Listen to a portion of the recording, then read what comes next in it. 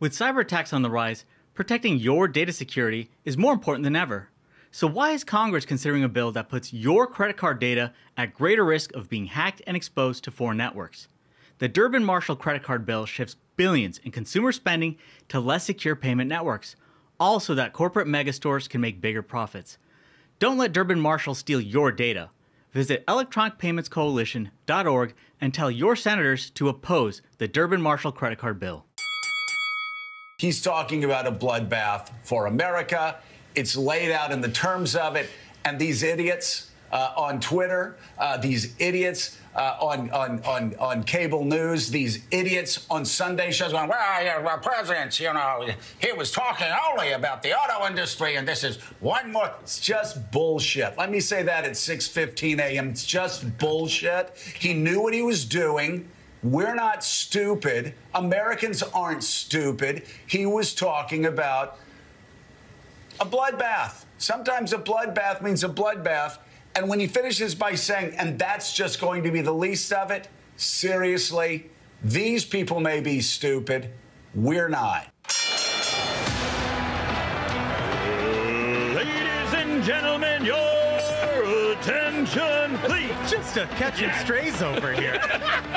You're in for a hell of a show. Keep the faith, hold the line, and own the libs. It's time for our main event. Welcome back to the Ruthless Variety Program, fellas. We're here, sans one.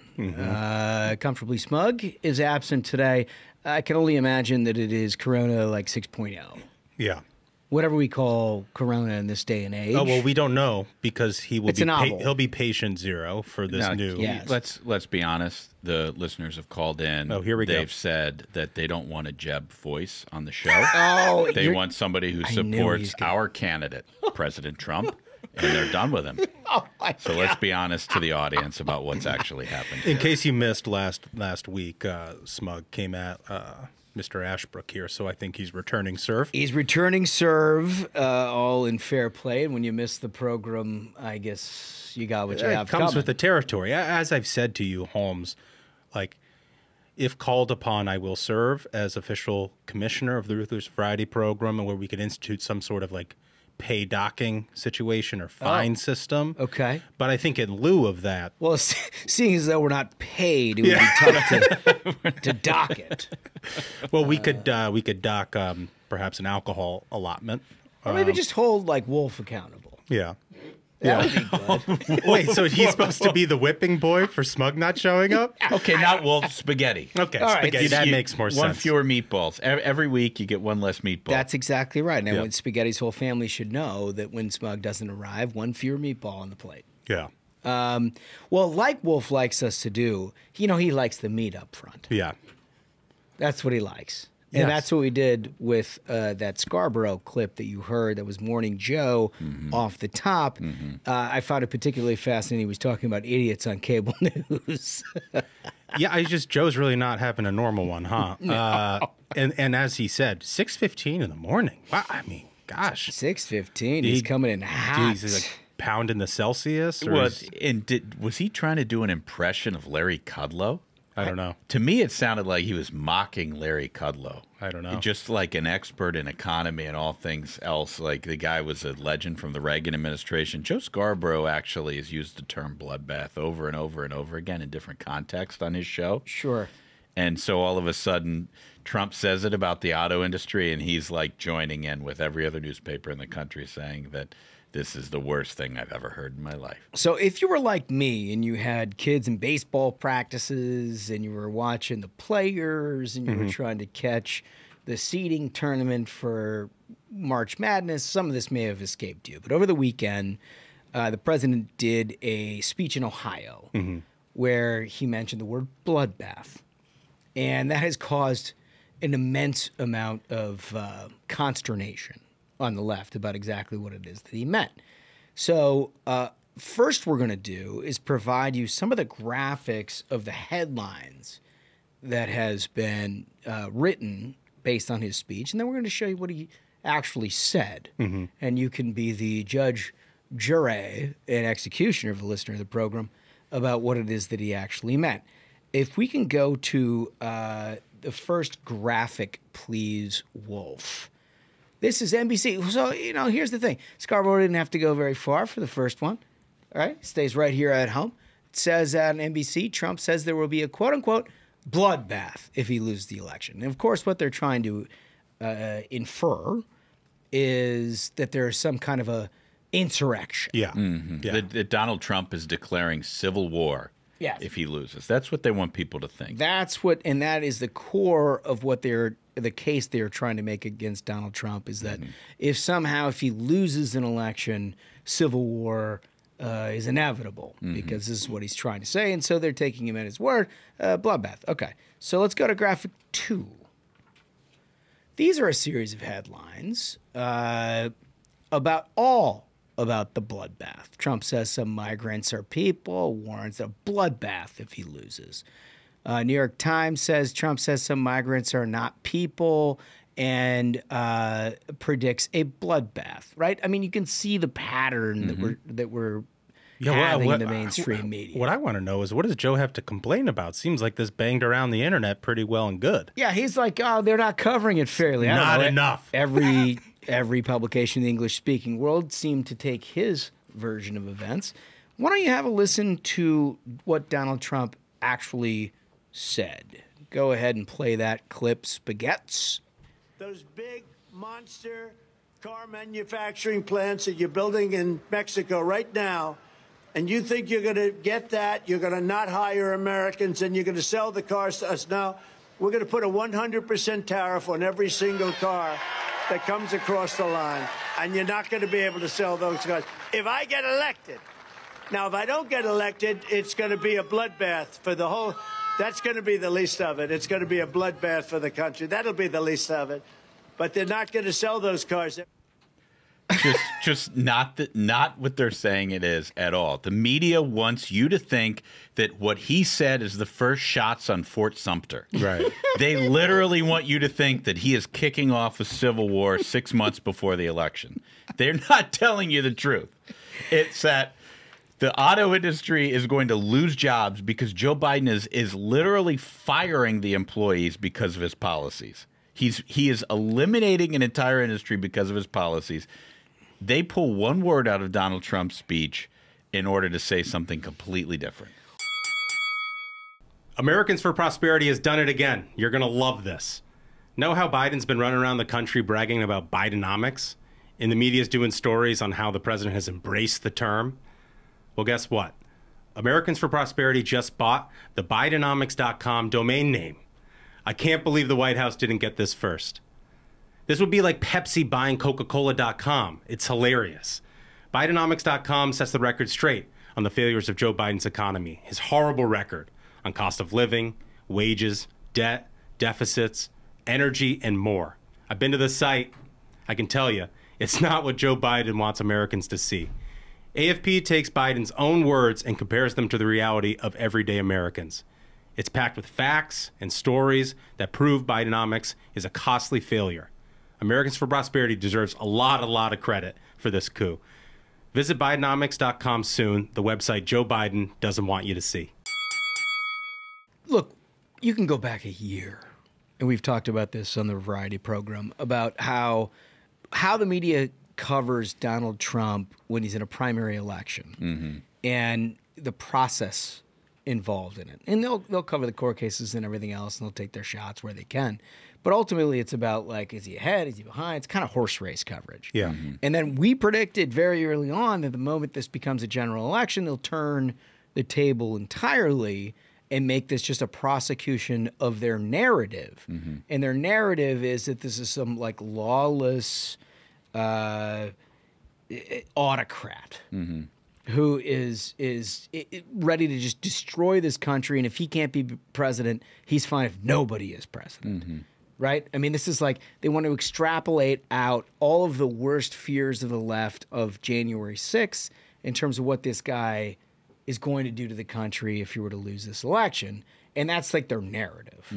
Yeah, well, I think there's actually two competing narratives on the left right now. And if you talk to Democrats, they'll willingly admit it, is like they haven't really been able to decide whether to run against Donald Trump on rhetoric or record.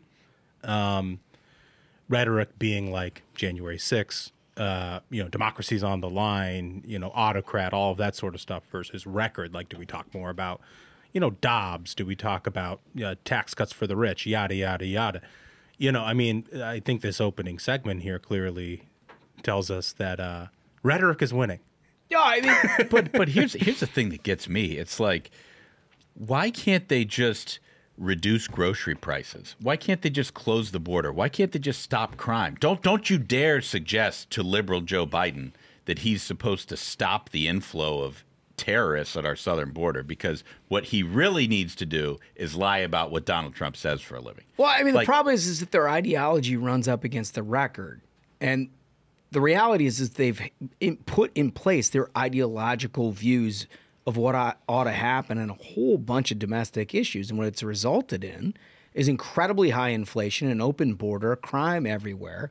I mean, it's sucked.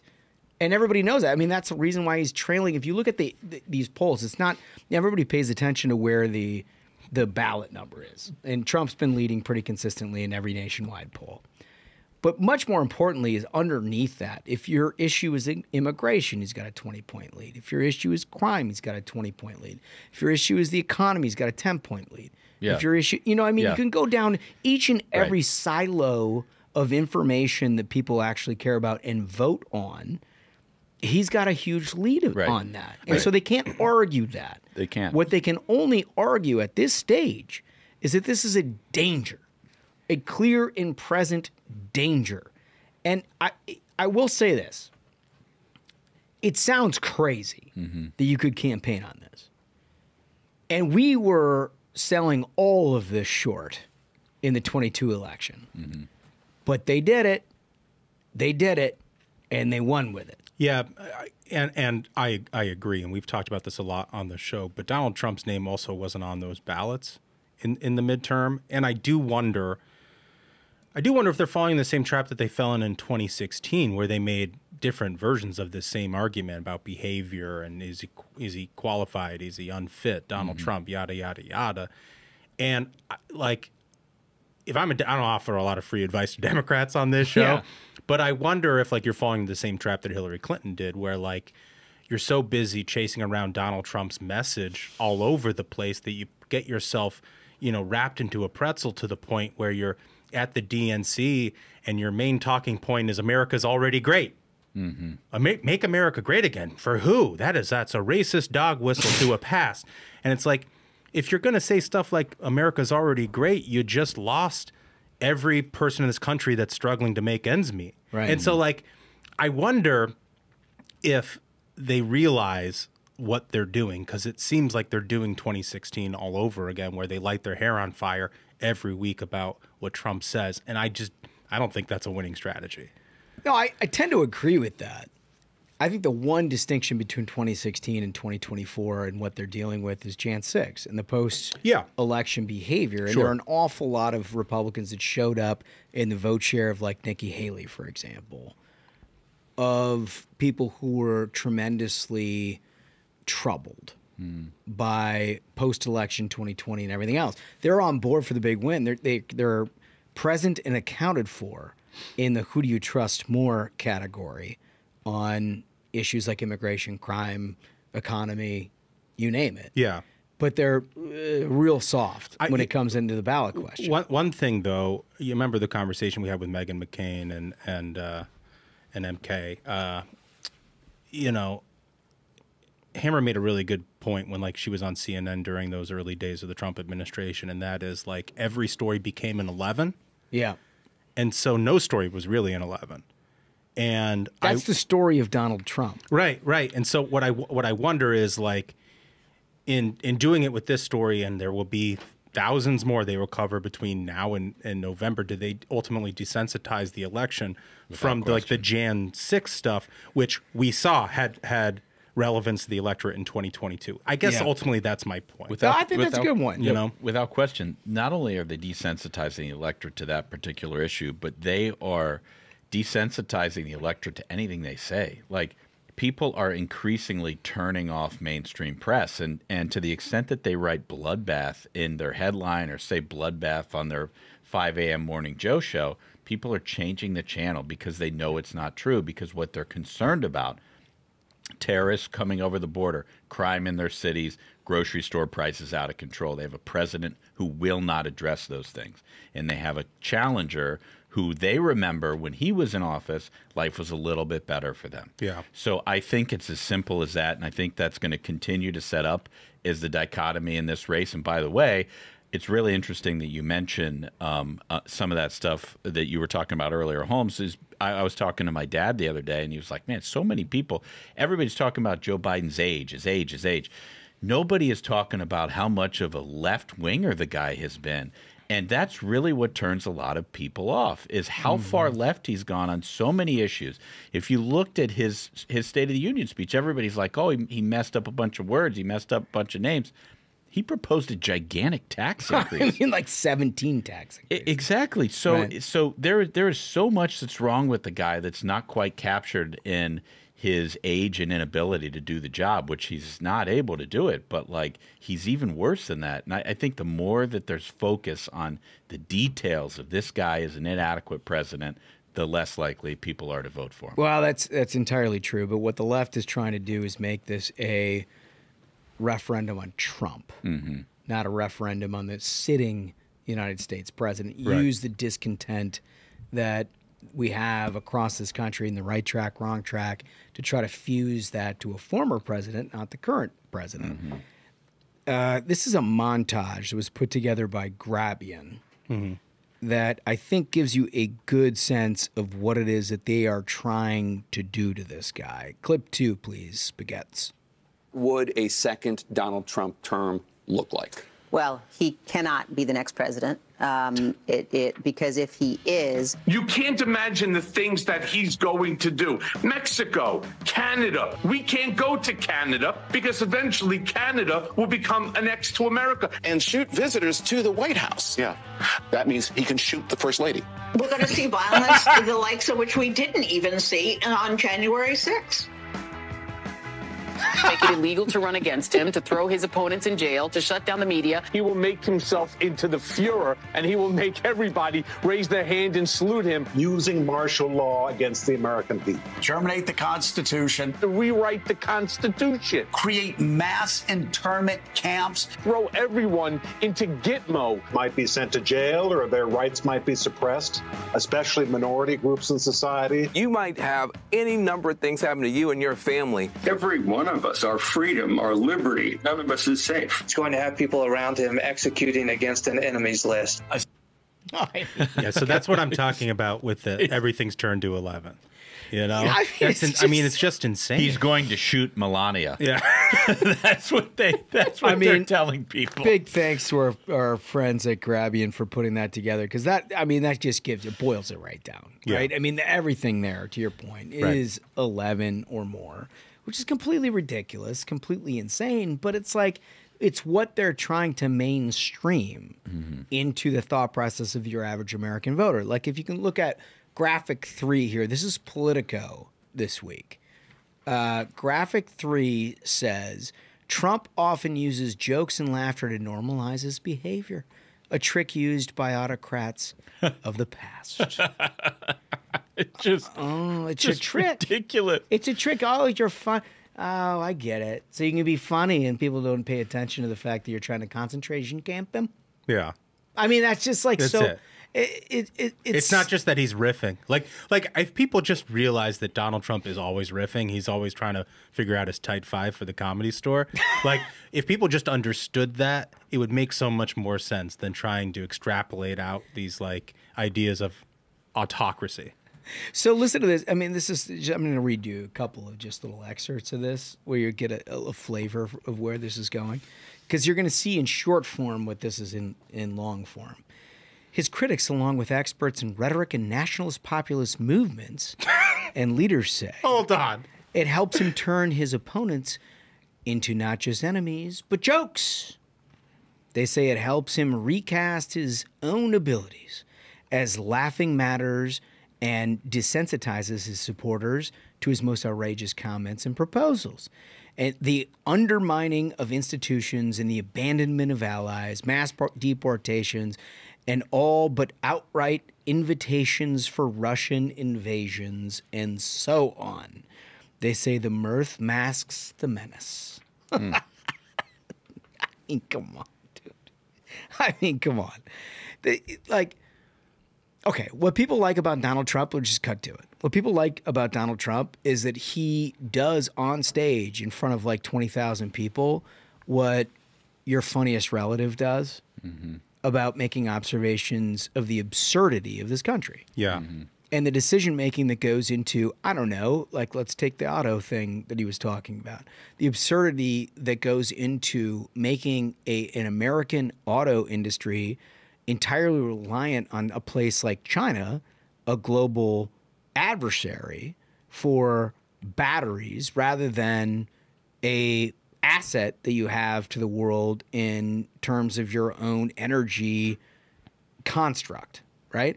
I mean, it's decision-making like that's laughable. And you can make it very, very funny if you want, and that's what he does. It's just observational humor, dude. He's been doing it. He's always been Donald Trump, your friend on the couch. Like, that is why he rose to prominence in American politics, is like that style just cuts through the noise. And sometimes it is inelegant, and sometimes it doesn't work. But when you're riffing, you're riffing. Like, it's been the key to his success for the entire time he's been in politics. I don't know why people act like they're confused by it now. Well, they don't. I think they act like they're confused by it because it's an intentional confusion. Right? They're trying to, once again, despite the fact that they've sat there and watched him over the last 6 years, are now trying to take everything he says literally again, like they did in 2016. Yeah. And try to, like, shadow cast out to the American people. They're like, no. He's going to do all these horrible things.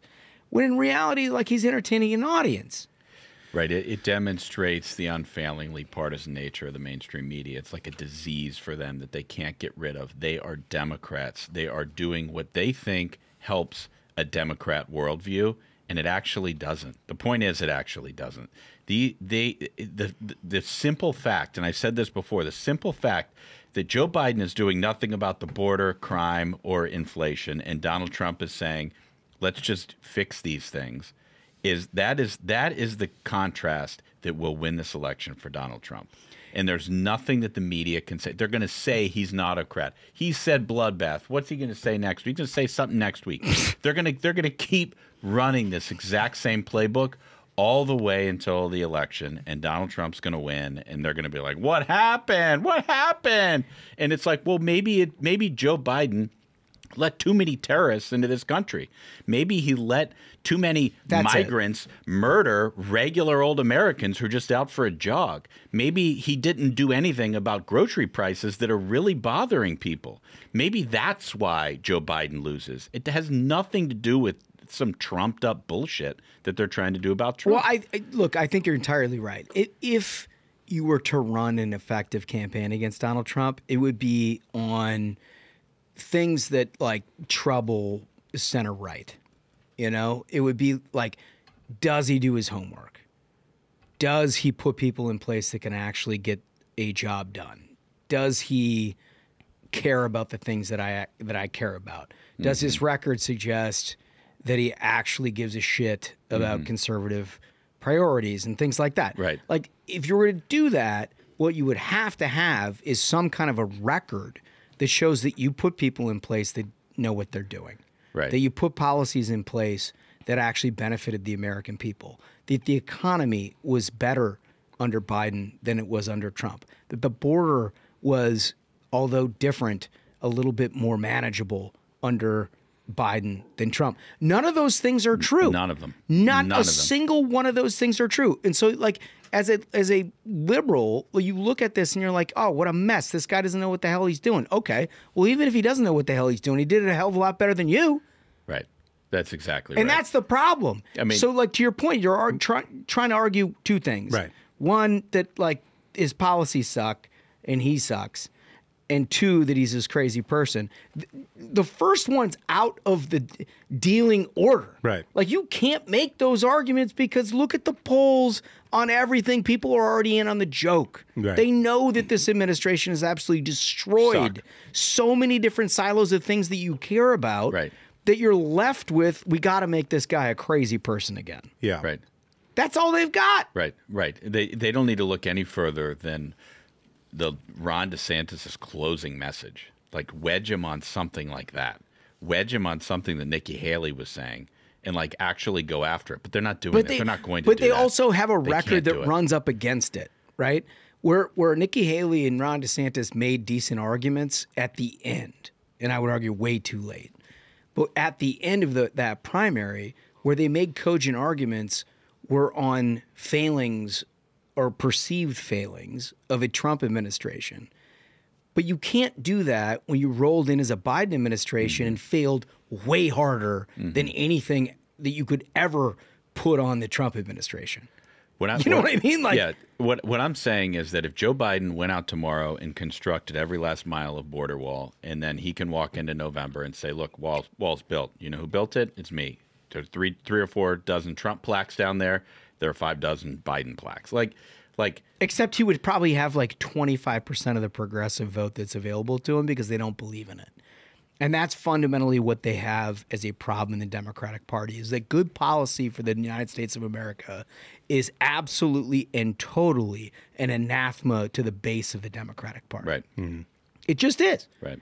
And so, I mean, this is the problem that they have. And so if you look at like all of this shit, they're running heads up. And here's the best thing that they've got going. Let's put this up, graphic 4. Joe Biden's shoes.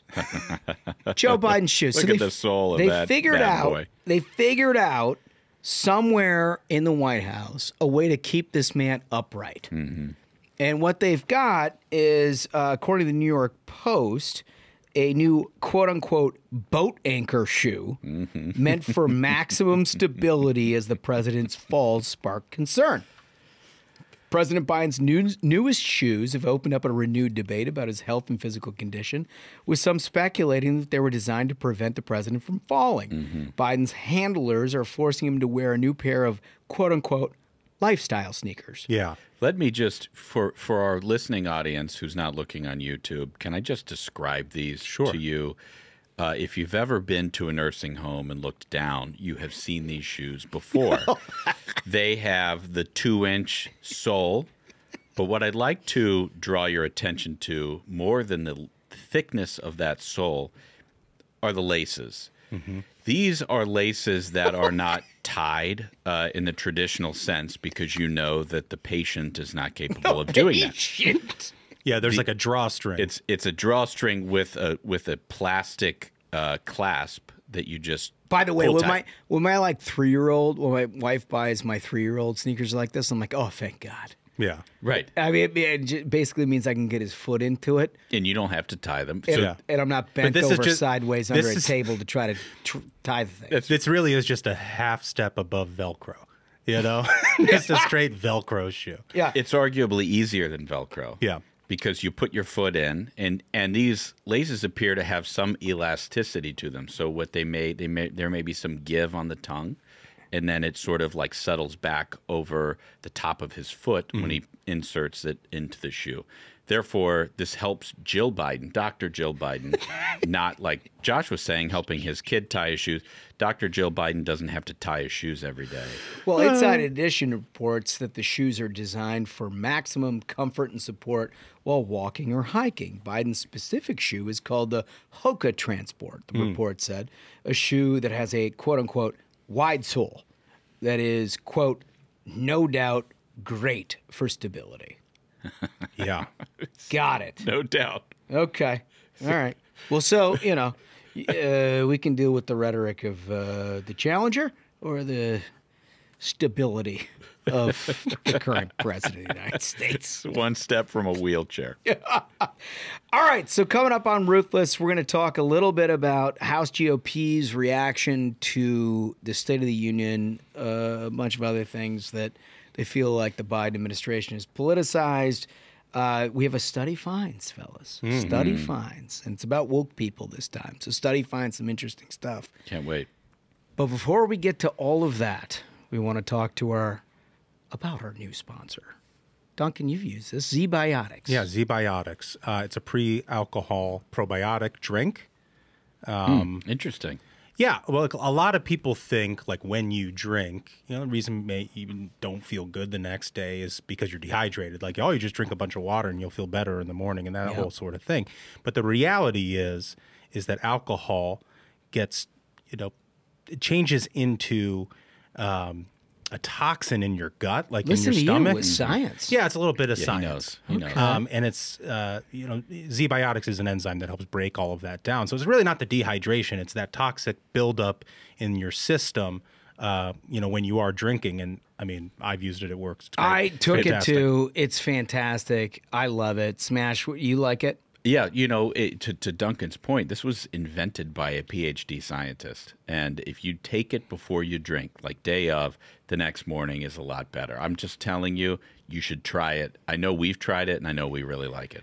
Yeah, I know I like it a lot, and it's going to work for me very well over the next month because, as everybody knows, it's March Madness. And because of ZBiotics, I'm confident that I can enjoy games without worrying how productive I'll be the next day. And you know how I like to be productive the next day. Every day, 7 days a week. So if you go to zbiotics.com/ruthless to get 15% off for your first order, or use Ruthless at the checkout, ZBiotics is for you. You're going to absolutely love it. ZBiotics is backed with a 100% money-back guarantee. So if you're unsatisfied for any reason, and believe me, I was going to be skeptical about this situation, but I'm not. But if you are, they'll refund your money, no questions asked. Thank you to ZBiotics for sponsoring this episode and our good times. Right, fellas? Yes. Yeah. God love them. All right. So back into the show. We've got, I would say, some consternation on Capitol Hill here about a wide range of issues. The first one that came up last week was Chuck Schumer. And he called for an incredibly ridiculous, brand new election for Benjamin Netanyahu in Israel. Something we don't do in the United States, or I was told we didn't do in the United States, which is telling one of our allies that a democratic election ought to be held at our behest, not theirs. Yeah. Now, you have some experience with this, Michael.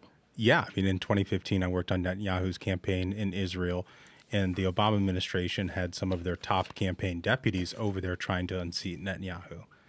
So, I mean, I've witnessed it firsthand, us meddling in their election previously. So I'm not exactly surprised by any of this, but it is sort of galling given the backdrop of everything that they've said after 2016 in Russia, It was amazing. So, in case you missed it, Chuck Schumer, unbeknownst to anyone, rolls down to the Senate floor. And I'm guessing that this is some kind of a strategy that the Biden administration is doing with congressional Democrats. You know how concerned they are about the Hamas constituency, as we've talked very about, concerned, within the Democratic Party. They're very concerned. Key ally for them. A key ally. Like, they're worried about these guys abandoning the Democratic Party. Think about that, by the way. I mean, every single time for the last 30 years, if there is even a notion of, like, white supremacy or any sort of, like, weird, sort of crazy conspiracy theory that, like, suggests that they may vote Republican, Republicans spend the next 3 months denouncing it by name and saying that they're not going to do it. Wait, are you saying no reporters are asking Democrats to denounce Hamas in the hallways? Not even a little bit. They're acting as though this is a process story, right? It's like, so much so that you've now seen the mainstream media flip. I saw a Washington Post article the other day that was like, well, Israel is now in a problem of their own making. Of their own making. Just unbelievable. Did we miss October 7th? Yeah. Like, I don't know, beheading babies, raping, kidnapping, killing people. Like, what's of their own making? Let me stop you right there and make an observation separately from this. It just for our audience. mainstream media is a lot easier for you to understand if you think of it in terms of this is an ongoing conversation within the Democrat Party. It's not providing information for you. It's Democrats talking to Democrats. They're talking to each other. So, okay, go back to... That's a great way to look at it. I'm glad. Listen, this is why we keep this guy around. Yeah. Yeah, despite Smug's best efforts. Yeah. Smug's not even here. Yeah, I know. Jeb's not here, and neither is Smug. Trump's the nominee. Not Smug and not Jeb. Well, so, I mean, look, there was no build to this whatsoever, and the United States Congress is trying to figure out a way to fashion aid for Israel to try to fight back terrorism. Mm-hmm. So it felt like a little bit of a jump cut to me because there was no discussion that was happening in the United States Senate at this time. But Chuck Schumer goes down and he says, well, it's clear to me that Benjamin Netanyahu no longer represents Israel. Oh, it's clear to you as an American, not the guy who has the capability of voting for the president of or the prime minister of Israel. Okay, that's clear to you. Democrats always use American tax dollars when they campaigned in Israel. They did it when Obama was president, and they spent American tax dollars on a super PAC to defeat Benjamin Netanyahu. They're doing it now in 2024 when Chuck Schumer on the Senate floor is campaigning against Benjamin Netanyahu. They always use American tax dollars to campaign against Israel. And this is according to Axios, recent polls showed in Israel more than 65% of Israelis support early elections when the war is over. Not over. Mm-hmm. But they also support their leadership during this war. Right. And again, we're October. This is not like we're 6 months removed from all of this. How about we let them handle it? So you just let them handle it. That's part of the deal. So anyway, you have a bunch of Republicans that have dealt with foreign policy over a long period of time. Respond to all of this. And I think we got one clip from McConnell here. Clip 3, please, Spaghetts. It is grotesque and hypocritical for Americans who hyperventilate about foreign interference in our own democracy to call for the removal of a democratically elected leader of Israel. This is unprecedented. We should not treat fellow democracies this way at all. So, I mean, here's why this is super important. Without Israel as an ally in the region, you don't have allies in the region. Mm-hmm. You have a whole bunch of countries that are either succumbing to Hamas, Hezbollah, radical terrorist elements that we saw congregate in a lead up to things like 9/11. Mm-hmm. Or you have them dealing with Israel. Now, that's like to just wipe away the fact that we have an obligation to defend Israel. But even just a strategic, even if you're just like a straight mercenary about it, the idea that you're just not standing with an ally at a time of maximum discomfort for them is insane. Completely crazy and insane. And that's what this administration, I'm guessing, argued to Chuck Schumer in order to make those comments. What do you guys think? Well, I think that Democrats' most important ally, Hamas, would be upset if they didn't follow through with that. I think that nobody has ever stuck up for Hamas the way Democrats are sticking up for them now. Not even Obama. I don't think Obama stuck up for Hamas as much as Biden and Schumer are sticking up for them now. And they must be really scared about what's going to happen to them in Michigan if they don't, because the moves they're making on an international basis are having real ramifications. America undercutting our greatest ally at their moment of dearest need simply because Joe Biden's numbers in Michigan are in the toilet. Get out of here. The guy doesn't belong in the... I mean, like, I already... Like, imagine like Benjamin Netanyahu, like 6 months after 9/11, being like, all right, well, you didn't get Osama, so I guess it's got to be over. In fact, I'm going to call for emergency election in the United States to dethrone George W. Bush. Yeah. You know? I mean, it just wouldn't do it because that's not what allies do. Right. And we bring up this story because I think it's just important for you all to realize there is no alliance, no national security obligation that you have as an American that isn't mortgageable to this Biden administration in order to get them a little further down the road. If they have incredible amounts of young, dumb people who support Hamas, essentially, in their war against Israel, they're going to cater to those needs rather than trying to lead them out of it, which is incredible to me. I mean, that's the funniest thing to me about it is that, like, look, there are different constituencies, and in order to win national elections, you got to cobble together a whole bunch of different stuff, right? We've talked about the Democratic constituency, how weird it is that you have, like, environmentalists in the same boat as, like, union members when they're, like, pitted against each other in every possible facet in life, but yet somehow they knit those things together.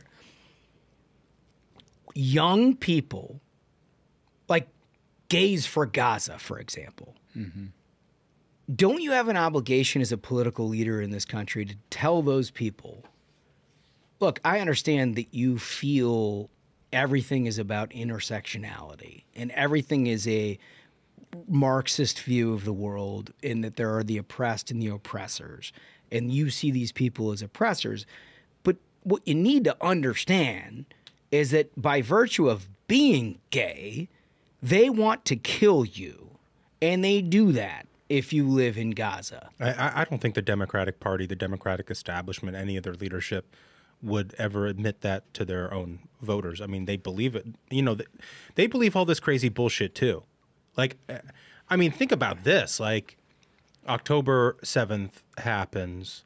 There's a war in Gaza because the Israelis are trying to get innocent civilians back that were paraded through the streets, beaten, legs broken, raped. And Hamas is using them as human shields and sacrificing their own people to keep people hostage. And the Democratic establishment in the United States is talking about a two-state solution and how these Palestinians need a state now. Like, think about how whacked that is that after a terrorist attack, you say, I'm going to go ahead. You know, I think at the end of the day, those terrorists made a lot of good points and they should be rewarded for it. Like, think about that. But to your point, on what planet would you want a two-state solution? Would anybody want a two-state solution before Hamas is destroyed? Right. And what Benjamin Netanyahu, whether you agree with his politics, you don't agree with his politics, what he is doing right now is destroying Hamas. So what I don't understand that Democrats are doing, like, find a candidate who can replace Netanyahu. Let him destroy Hamas. Let him bring some peace to the area by eradicating this terrorist sect who is ruining Gaza. Let him do that and then find somebody else. Why do they have to do it before Hamas is destroyed? Simply because Hamas is a constituency of theirs. It's an ally of theirs. They don't want Hamas to be destroyed. And that's the dirty little secret. They see wrongfully, but they've misread the politics of Israel for years. I mean, the reason that Benjamin Netanyahu is there is because of the positions that he takes. In fact, he's probably the most moderate of people who could actually become a prime minister when it comes to exercising a war against Gaza. I mean, the people of Israel, they want to take these guys out. Yeah. They are very united on this issue. They're very united on this issue, and it's very hard to see where that is a problem. I mean, if this happened in the United States, like, can you imagine after 9/11, all of us are sitting around, we're like, well, you know what we ought to do is just give over New York. We should just give New York to just let them have radical it. Islam. You know what, Pakistan, it's yours. Yeah. I mean, but that's basically what they're suggesting. Yeah. What's so amazing to me is that there's nowhere in the mainstream press that are people that are saying, like, really? Like, is this actually your position? That you're trying? They keep talking about, oh, it's a political nightmare for the Biden administration because Israel keeps waging war against Gaza. Oh, really? Why? Like, why? Do we miss October 7? Yeah. How is this a constituency that you have that is able? The eradication of Jews is not a political position. That is hell on earth. That is the worst possible thing that you could believe on this planet. And yet that's a political position that is navigated and triangulated around in the Democratic Party. Just wild. It's wild. It is wild. Anyway, I bring that up first because I think that's a big one. The second thing is the State of the Union thing.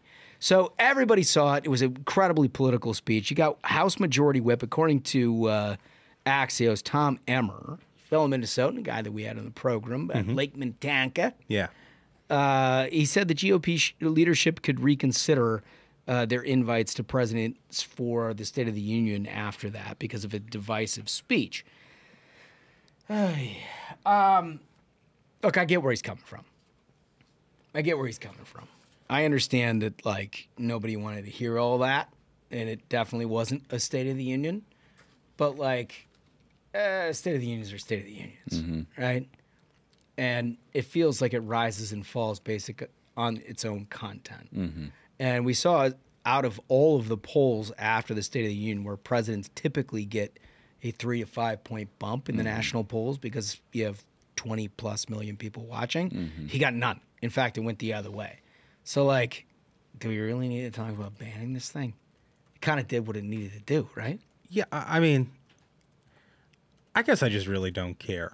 Like the people are going to see it as hyper partisan if they're going to see it as hyper partisan. I don't think this is something we should try to control. I mean, holy shit, Nancy Pelosi ripped up Donald Trump's State of the Union speech, standing right behind him. Like, I feel like we're already there, and so I don't think you can put the genie back in the bottle. It just sort of is what it is. It's just another thing that's just sort of happened as we have this just hyper polarized electorate, and I think we just got to like understand.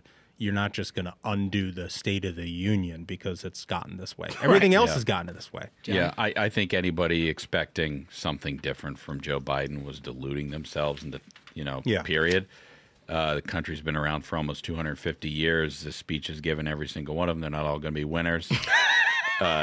Next year we'll get a new one. Hopefully, if you don't want Joe Biden to give another State of the Union, beat him at the ballot box so we don't have to listen to him again. Like, that's how you do it. Yeah. Not by canceling the speech. 50 floors of frights, right? Right, exactly. David S. Pumpkins. They're not all going to be winners.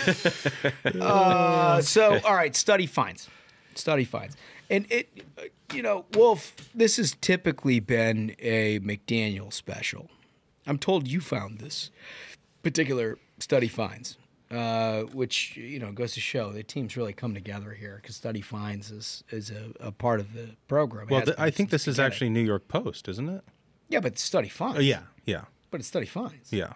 So study finds, and this is according to the New York Post, woke people more likely to be unhappy, anxious, and depressed. Whoa. New study suggests. Whoa. Is ignorance bliss? ?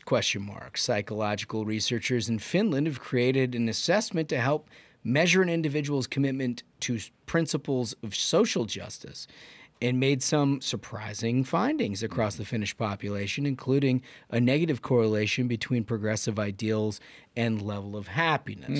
Surprise, Their surprise. findings, published in the Scandinavian Journal of Psychology, as we all know, a very esteemed publication. That's right. They suggest other Western nations may see similar patterns among their socially conscious citizens. Their research trajectory included an extensive reading of intersectional feminism, critical race theory, queer theory, and other relevant academic disciplines that inform critical social justice. So the bottom line is the most concerning finding was that the relationship between mental health and agreement with the scale. Specifically, researchers found a high prevalence of anxiety and depression among people that believe the statement, if white people have on average a higher income than black people, is because of racism. More broadly, they found that those who identified as left-wing were more likely to report lower mental well-being. I get it. If you spend your entire life worried about the existence of other people, my guess is you're probably not going to have a very high self-esteem. Yeah. Right. Right? You mean like newsflash, somebody might think differently than you? Yeah, like if you're concerned, like at your core, that the mere existence of other people with different viewpoints of yours are going to inhibit your ability to sort of like operate, you're probably not going to be like climbing the social ladder, right? Yeah, well, I mean, I think it's more so. It's about like if you are so obsessive about what in life is unfair and the injustices of it, rather than what you can do to control your own life, that you invariably are going to be filled with like unhappiness and depression and anxiety. It's sort of like, I don't know, like in mental health, we've gone through, I think in like the last 10 years, especially with like this Gen Z population, this idea of like reliving your trauma and stuff. No, seriously. I mean, like this is like a core tenet of a lot of psychology now. And I don't think it works. Like I think people become obsessive about what their trauma is and reliving it, and it just reinforces all of these negative feelings rather than like overcoming them and being a successful person with self-esteem. Right. So I think like this is just sort of an outcrop of that. Is like we just live in a garbage culture. Oh, we do. You know, where everything is unfair and none of it's your fault, and so you're just wrapped in guilt and anxiety, and you have no control over your own life. I mean, I don't know. I just think we've robbed an entire generation of agency, and they think everything's out of their control. So no wonder they're constantly anxious. Well said, old man. Yeah. Well said. I try. Yeah, you do a great job with that, old timer. Thank you. I mean, just really cutting to the nut. Yeah. As they say. We need to get you to write a book about culture. You should.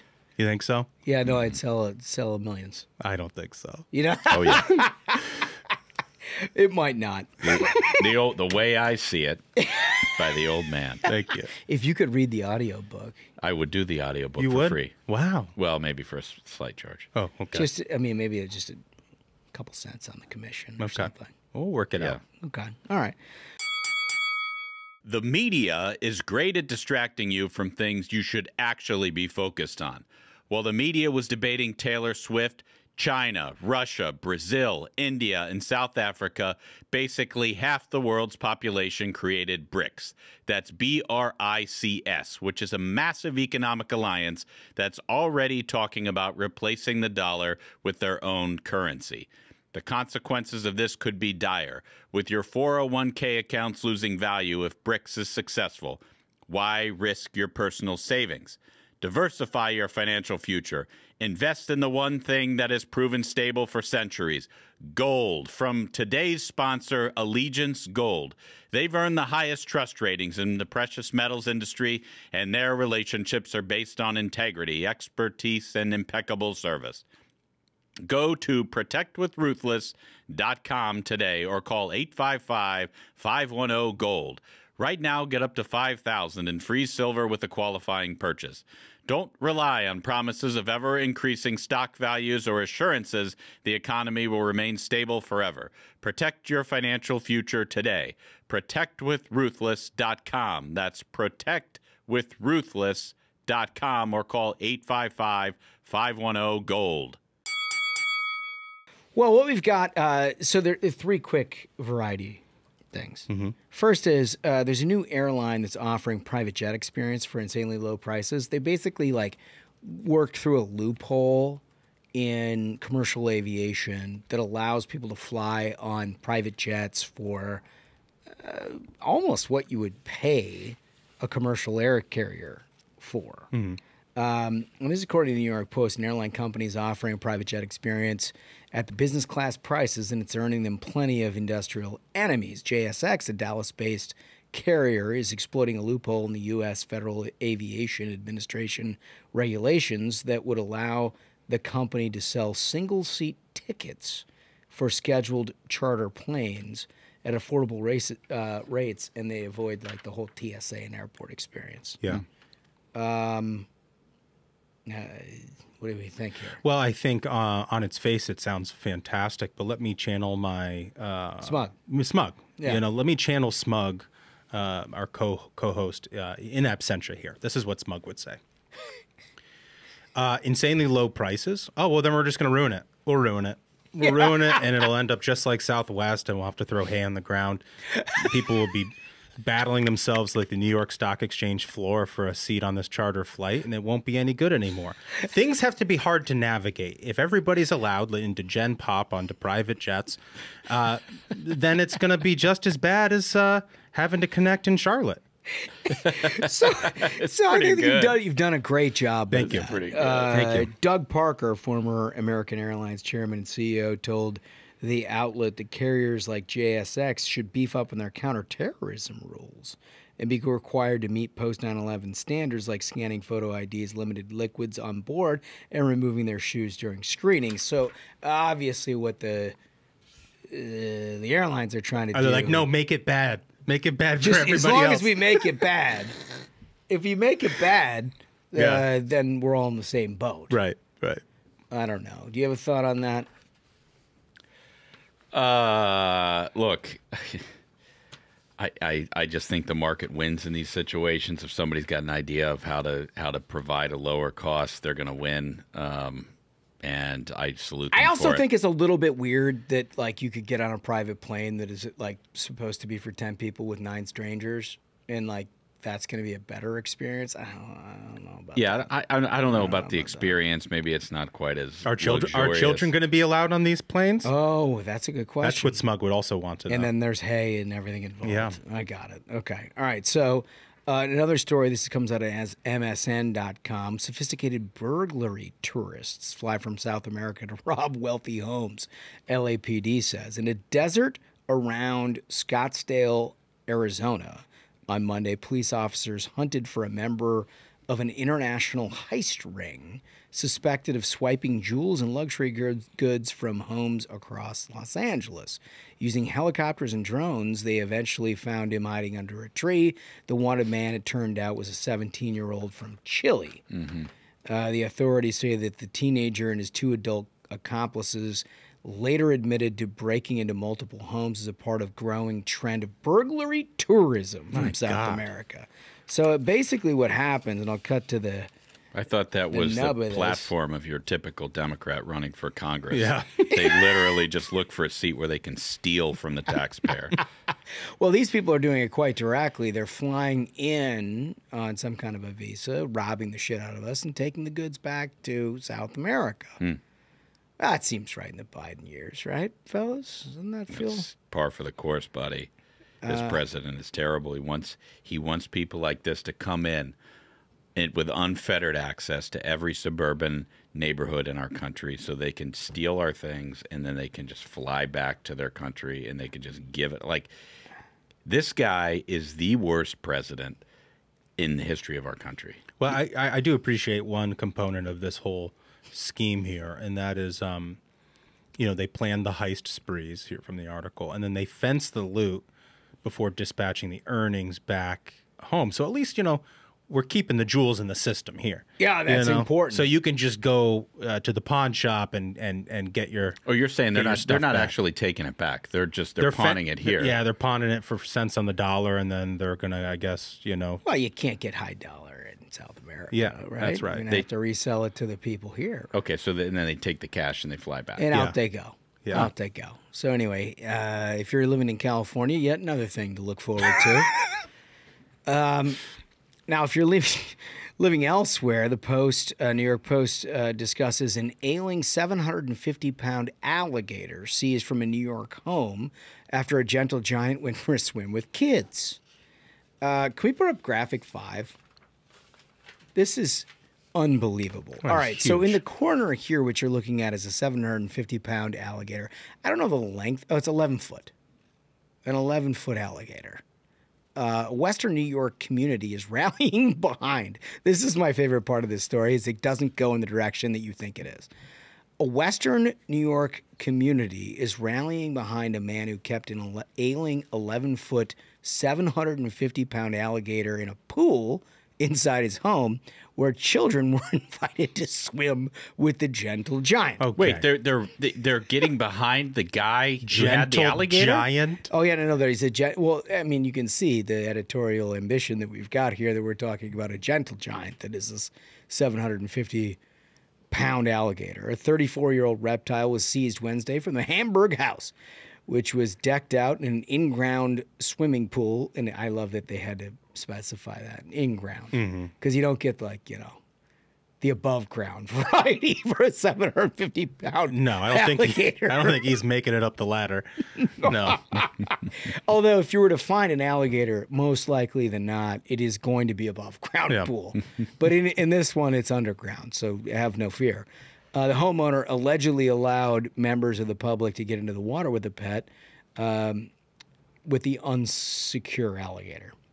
So the Department of Environmental Conservation is the one that's been on this. And they said that the alligator had numerous health-related, including blindness in both eyes. Well, maybe that's what, now, that makes him gentle. Okay. He can't see. Does he still have all of his teeth? Well, he has spinal complications. Does he still have his teeth? And then he's a dangerous animal. He's 750 pounds. You're having children swim in with. He's not a gentle giant. Maybe, yeah. He can't see. He's old. He probably isn't going to kill them. But he still has razor sharp teeth. And also, it's all fun and games till he barrel rolls. Yeah, right. Kids, or what if he just whips the tail into you? Those things are like armored like a dinosaur. So I want to go to our animal expert, John Ashbrook. What do we think of this? Well, it's always interesting to read in a story which side the reporter is taking. You know, every reporter in their own way is sort of like a judge. They render a verdict on the story. And in this case, the reporter is siding with the alligator. It's pro-alligator. They're for sure. personifying this animal. Gentle. You guys have already mentioned the word gentle. You've already mentioned that the community's rallying behind the gentle giant. They've mentioned that it's 34 years old and that it has numerous health-related issues, blindness in both eyes, spinal complications. When have you ever heard of somebody concerned about an alligator's spinal complications? I literally never in my entire life have heard somebody concerned about a man-eater's spinal complications. The guy's putting children into a pool with an alligator and hoping he can get a viral video out of it. The guy should be in jail. The alligator should be barbecued, for crying out loud, and become somebody's boots. And maybe a belt or two. Maybe a purse. Yeah. Like, this thing doesn't belong in an in-ground pool in New York. Get it out of there. 750 pounds. You could probably make a nice pair of chaps out of that sucker. You're not kidding, pal. That'd feed a lot of people. Euthanize it tomorrow and feed the community. And then we'll talk about who's rallying behind. Yeah, right. We'll see how the community rallies to a free barbecue. And by the way, we need to get serious about taking out these animals who want to kill us. Can I please just present to the audience a clever trap that was offered by one of the minions? If we could play clip 4, please, Lee. Now, what you'll see here is a great idea for what you do with a nuisance pigeon, okay? And for anybody who's listening to this rather than watching on YouTube, what they have is a broomstick set up over a hole dug in the ground, and over the hole dug in the ground, trash can lid. So when the pigeon walks up to the trash can lid, on one side of the broomstick, down the hole. You got to see this. Yeah. If you're not a subscriber to YouTube, you need to get on here. Because my favorite part about this is the trash can lid has a piece of bamboo that's like running through. It could be bamboo, through the top. It could be a broomstick, could be whatever it is. Household item. But here, my favorite part about these dumbass birds, each one of them walks up to it, not an expression change. No expression change. They don't flap a wing. They just fall right in. And it looks like it operates similar to how those trash cans do with the swingy top where you just push your hand in and drop the trash. Yeah, it sort of operates that same way. And it's remarkably efficient. What do you think is in the hole? I think it's just a hole. They're real dumb birds. Here's the thing, fellas. Depending on how many pigeons you want to catch, you just dig the hole that deep. Mm-hmm. So with any luck, the hole is 30 feet deep, and what's in the hole? Maybe 40 or 50 pigeons. Can I? They're rats with wings. Can I offer a modification that I think is feasible in the situation? Let's hear it. Maybe we take the 750-pound alligator. You put him in the hole. Yeah. Oh, good idea. And then you just feed it the pigeons. So that way you're taking care of two problems. You got the alligator in the hole, and then you got the pigeons that are just dropping off the top directly into the alligator's mouth. Great idea. Yeah. You let nature work its course on its own. That's exactly right. Man, that's That's brilliant. And he would actually thrive in the dark, as I understand he's already blind. So it probably actually works to his strategic advantage to be in that dark hole where he could easily catch every single one of these pigeons. I think that's right, old man. Yeah. All right. Well, you've heard our variety. It's a good. It all has applicability to all kinds of, like you fighting your raccoons. My raccoons, or your idea with the monkeys and the banana pool. Well, the banana pool is not getting rid of the banana pool. Well, it's a great idea. Don't get me wrong, but I'm a little embarrassed we didn't think of something so simplistic and effective. This is brilliant. Yeah. I'm not sure that the monkey goes down with the same straight face. Like Put a banana in there. You'll find out. Yeah. You know what we should do? It doesn't even move. Like the wing doesn't even, like they're falling and the wings don't even move. No flap. What we should do is on our website sell kits. Oh, okay. Where somebody can make their own trap like that with a broomstick and a trash can lid and a hole. So I don't know what you would put in the kit, So Michael, our kit is a shovel, a broomstick, and a trash can lid. And you yourself can take care of your problems anywhere in your yard. Or just great idea. Just go to Home Depot. Or buy them from the Ruthless Variety program. Yeah. Jesus. Michael's just trying to pawn off work on the listener. We're trying to help Yeah, you. the guy doesn't want to put it on the website. I just don't understand. Press the internet button. I'm just saying, I don't know how that'd be our competitive advantage, that we would make the better devices. It People want requires that. a little work out of the old man. People so here want we it. go. Unbelievable. Okay, well, we're going to get to our interview. This is Dan Dakich. And Dan Dakich, you will remember from last year, we had him on during March Madness to get some picks and whatnot. Recall, he was a head coach for Indiana University basketball. He was a huge member of the media, it still is, for a number of years. You've seen him, you know him. He's now at Outkick. He's not afraid to fuse a little bit of social conservative, a little bit of fiscal conservatism into his sports talk, because the alternative that we've seen over at ESPN for years has just been omnipresent. He was there. Yeah. And the last time we talked to him, part of the reason he wanted to do this job was to try to counterbalance some of that. So we're going to talk to him a lot about his life, his experience, his picks for the NCAA, which you should tune into because I'm filling out my brackets accordingly.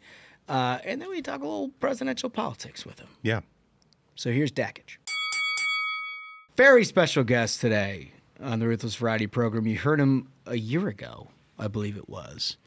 This guy is one of our favorites, and you're going to have a time of your life listening to him. Dan Dakich, how are you, sir? Boy, that's a big buildup. I don't know, man. I don't know about that one. I like it. I'm good. Hell yeah. Listen, you're doing the Outkick thing. You've got I'm seeing your content everywhere. You're just crushing it, pal.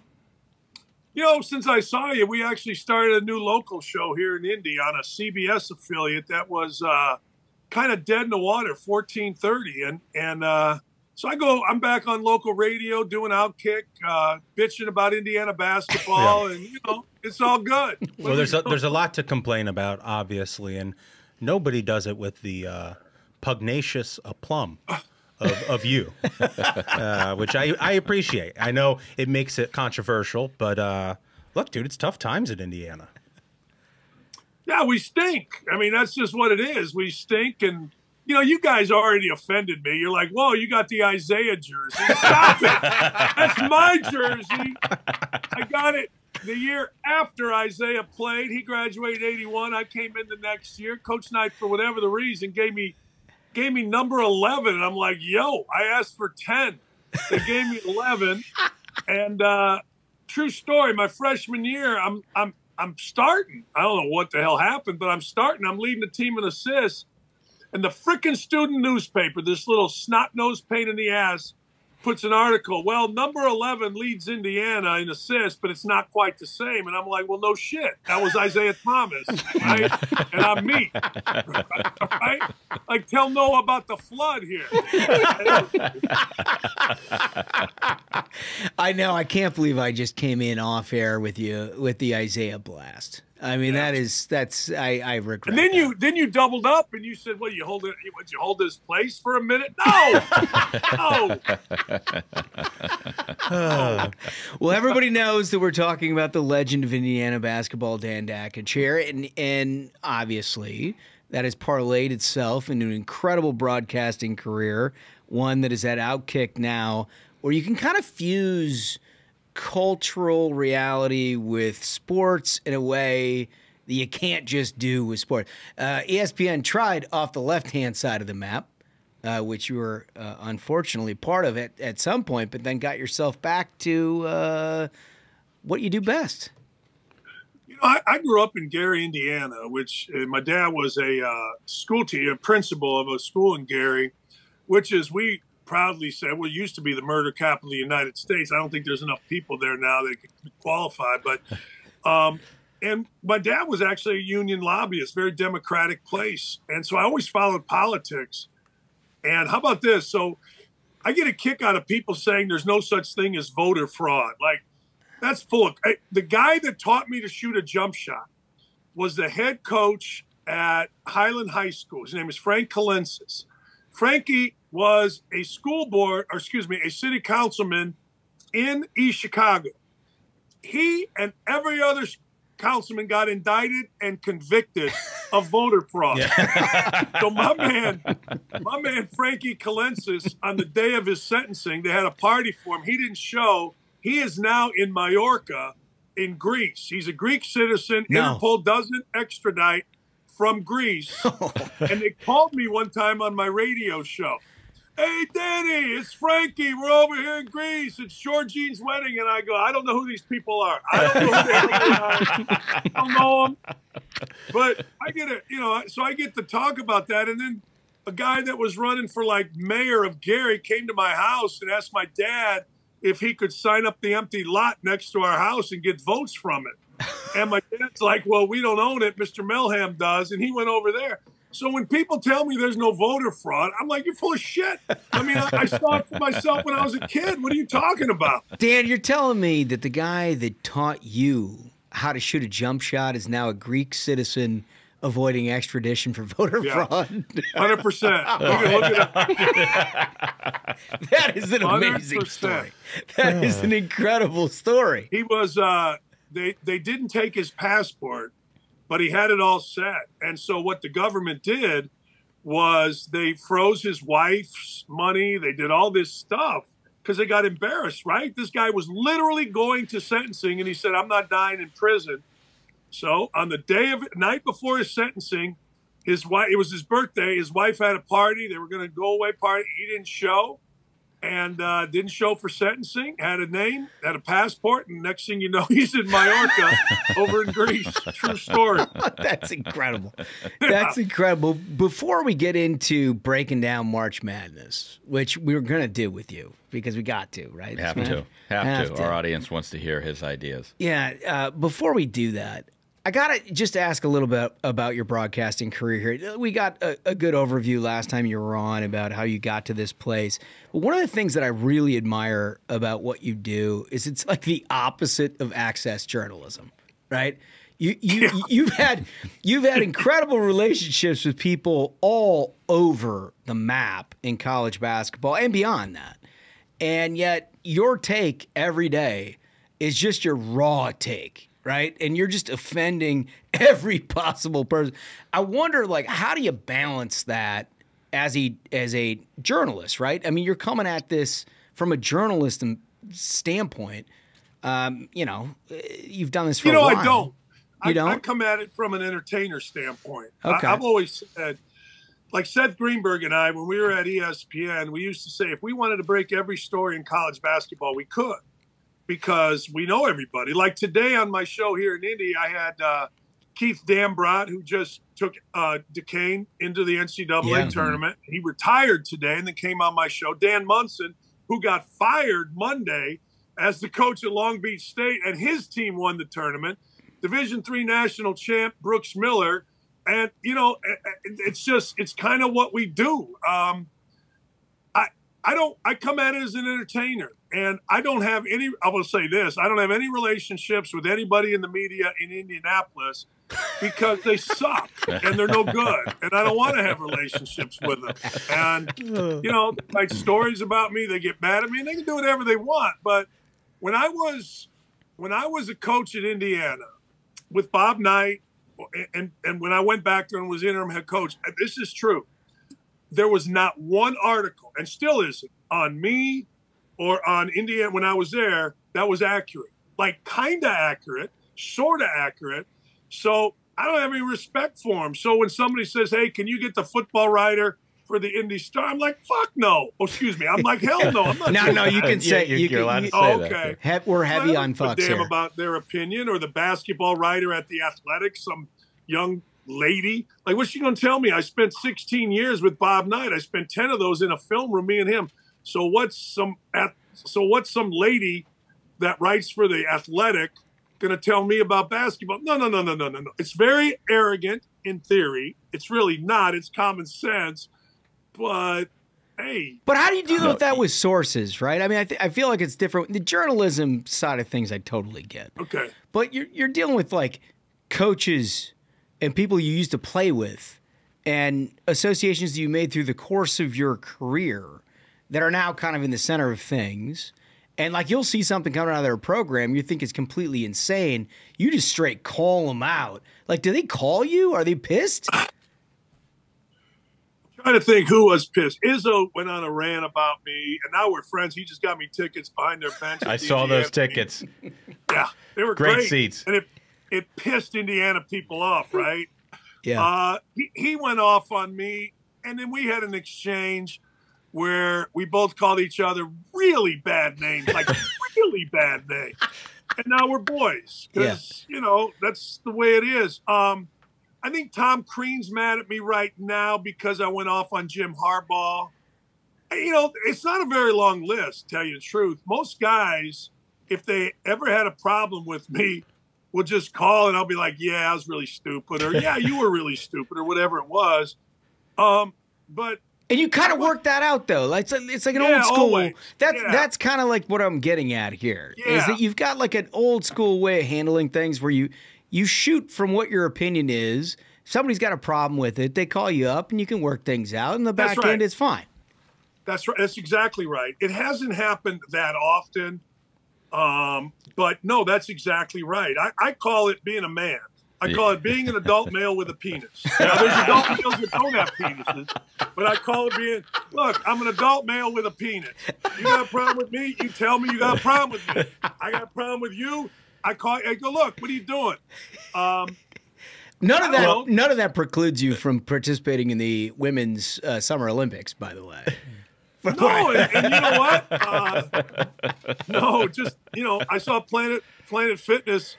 They're letting dudes in the women's locker room, and then some. The world is nuts with all that stuff. So I make fun of it, and then everybody gets offended, and that's fine with me. It's nuts, nuts, I mean? but Nuts with it. Here's the thing. You've been around a long time. You've seen a lot in college basketball. What I want to ask you is, have you ever seen a bigger snub in your entire life than what the NCAA did to Indiana State this year?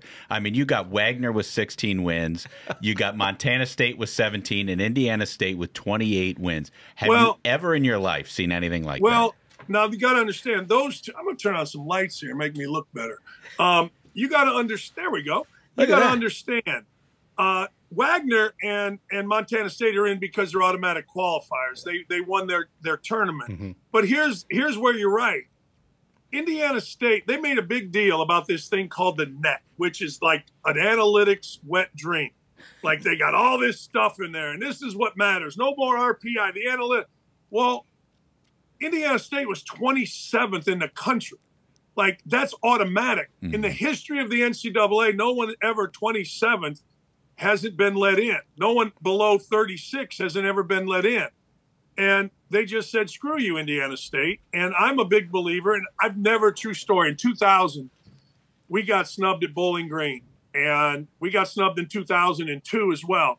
And we're one of those teams, like on the bubble, ESPN is there, and we think, we might be in. We're not. I never screamed at an adult male, not named Timmy Knight, Bob Knight's son, harder than I screamed at two members of those committees, calling them cheating MFers, low-life mothers, you know what I mean.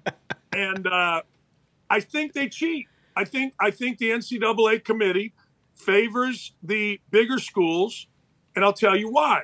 Because you look at and there's a lot of athletic directors. Well, they want to protect theirs. I'm the athletic director at Santa Clara. Well, Santa Clara, that lady athletic director, who is a complete absolute D-bag. Her name is Renee Bumgardner. She was my wife when she was a softball coach at Syracuse. She was her sport coordinator. And when my wife needed her, her ass was nowhere to be found. She's total fraud. She's on that thing. And, well, she doesn't want to be at Santa Clara her whole life. She wants to move up to the Power Five, so she's going to protect them in these meetings. It's nonsense. And Indiana State not being in is complete nonsense. TCU or all these other schools that have bad or mediocre years getting in, it's just crap to me. It is. And truthfully, I say it, but every other person that I know thanks me. I got like 20 calls today thanking me for what I said earlier today on a different show. They're like, thanks for saying that. I didn't have the nuts to say it. But you know what? It's true, and I've lived that life. And it's just garbage.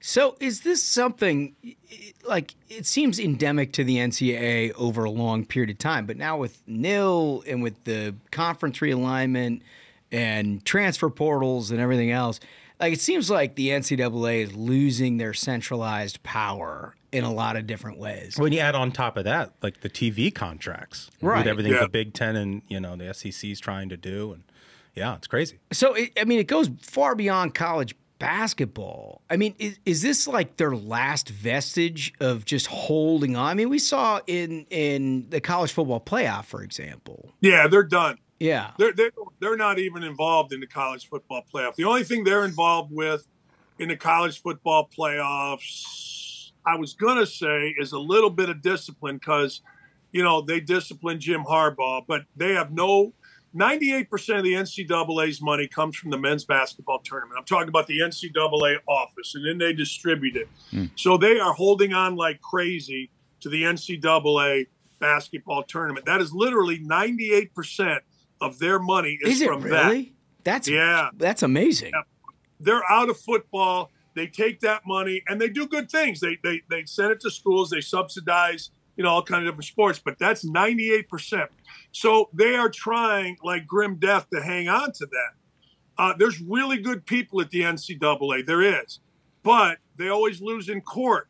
And since they always lose in court, people, we're going to sue you. And then they give in. Like, there are guys playing their 6th, 7th year of college football and basketball. Yeah. I don't know how the hell you do that, except I guess you just keep saying you're suing. But long story short, the NCAA, they are out of football totally, other than, I guess, a discipline or two.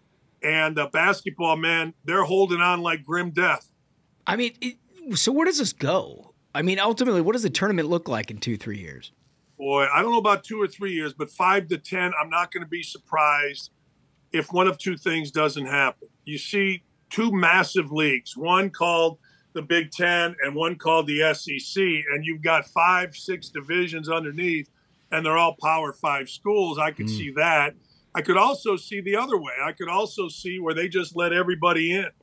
They acquiesce to all of their members and say, look, but the truth of the matter is, I always said this, with conference tournaments, everybody is in the NCAA tournament. Yeah. Look, if you play in your conference tournament and you don't lose, you go to the NCAA tournament. I mean, it's that simple. Yeah. So I'm not sure where it goes, but I think it's one of the two. You either see everybody under two big umbrellas, SEC and Big Ten, or in terms of the NCAA tournament, you see everybody in.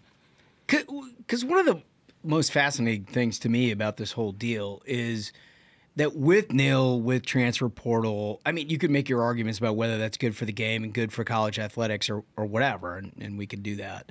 But ultimately, you see it for sports like baseball, in addition to basketball and football, like collegiate athletics has become a thing again. Whereas I think 20 years ago, when you saw like the Kobe Bryants and Kevin Garnett's just going straight from high school into the NBA, you thought that was going to be a new trend, right? That you had every great athlete just basically bypassing collegiate athletics. But now with NIL, not only is it sort of reset the dial in terms of college basketball, college football, but like sports like baseball and other sports have begun to sort of re-emphasize collegiate athletics in a lot of ways.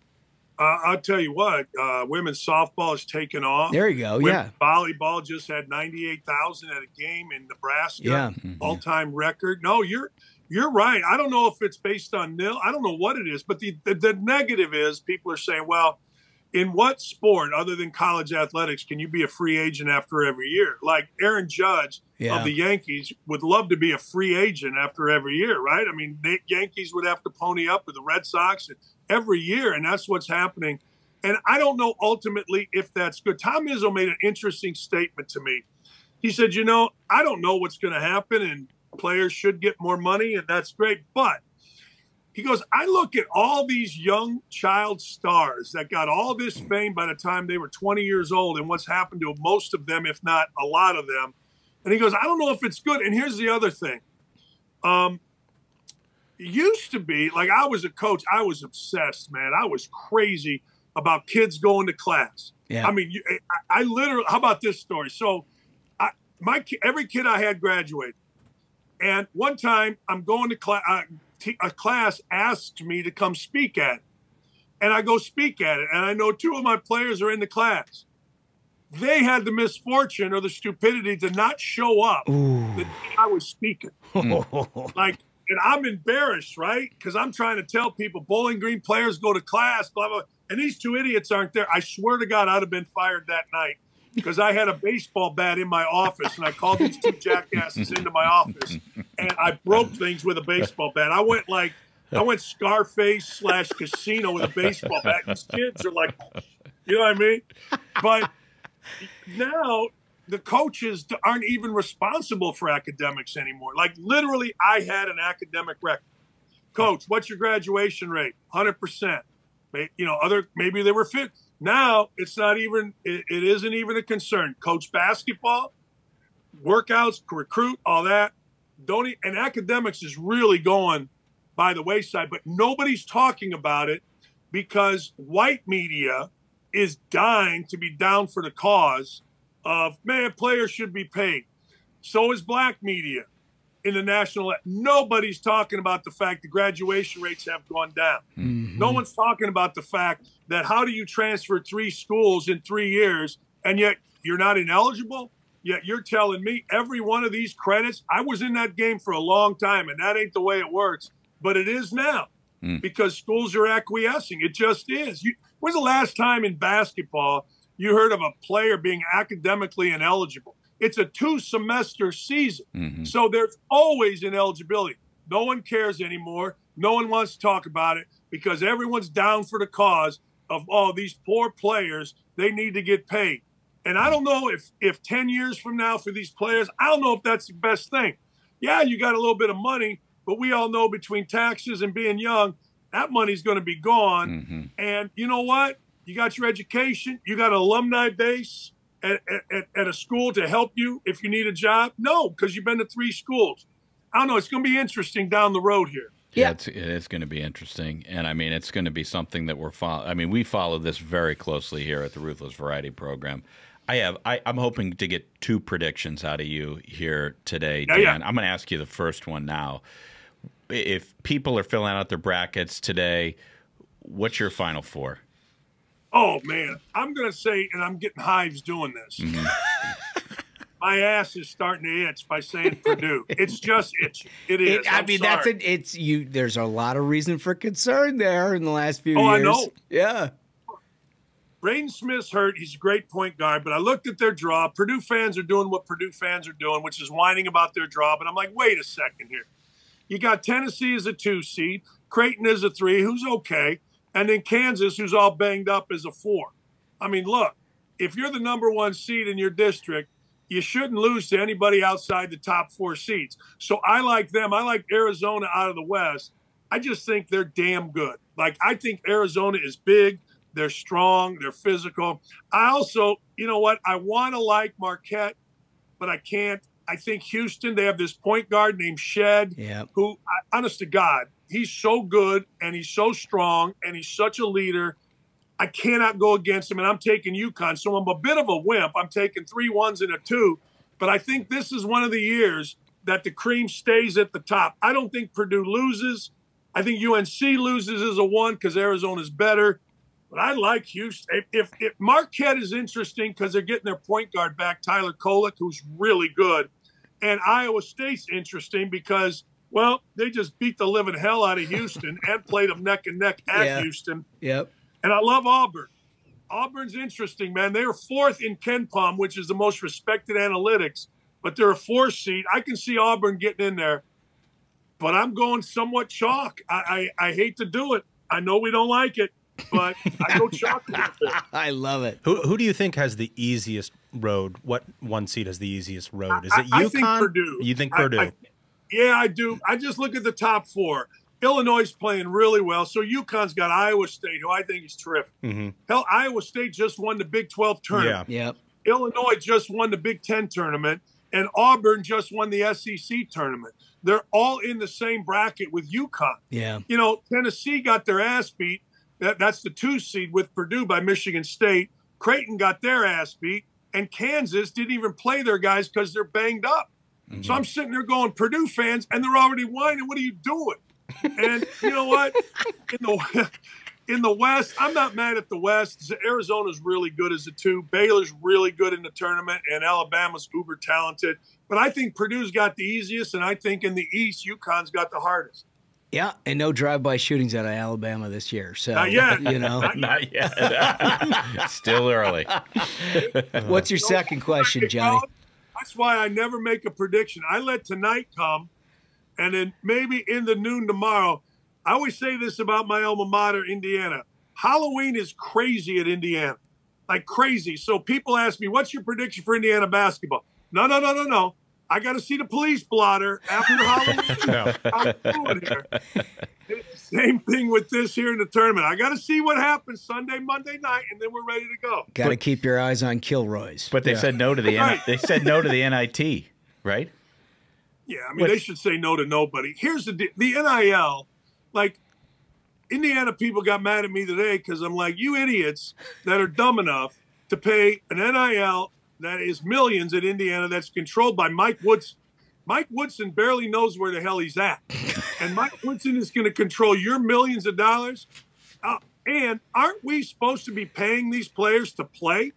Yeah, You know, so if they say go play in the NIT, yeah, I'll go play in the NIT. Apparently we're not. And I don't care whether Indiana plays or not. Doesn't matter to me.